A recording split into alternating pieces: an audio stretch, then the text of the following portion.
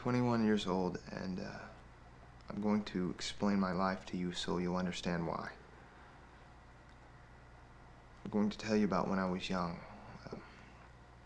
about a time that seems so long ago. It's hard to get the details exactly right. It's hard to be precise about friendship.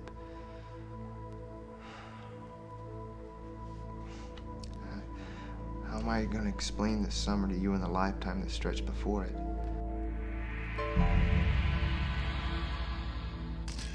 There are events in our lives that change things.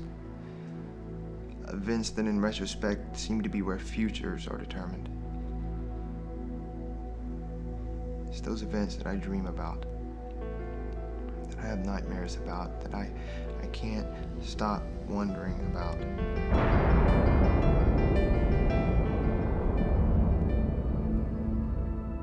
So far, what we know is that an unidentified aircraft crashed into these woods about an hour ago.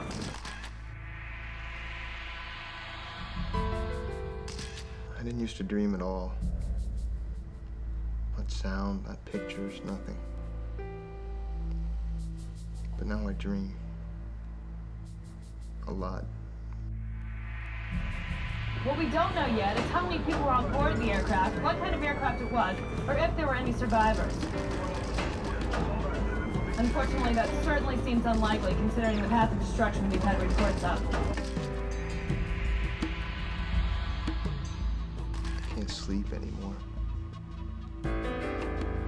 Sometimes the dreams are about events that have happened. Sometimes they're about events that have never happened, and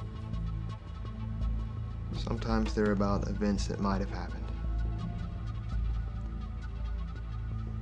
Those are the worst.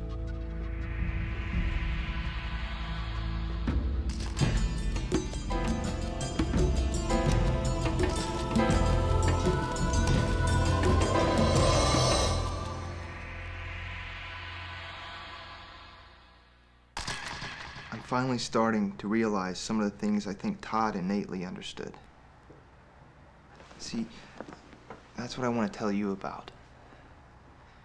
Todd Atman, who was my best friend for a long time. As far back as I can remember,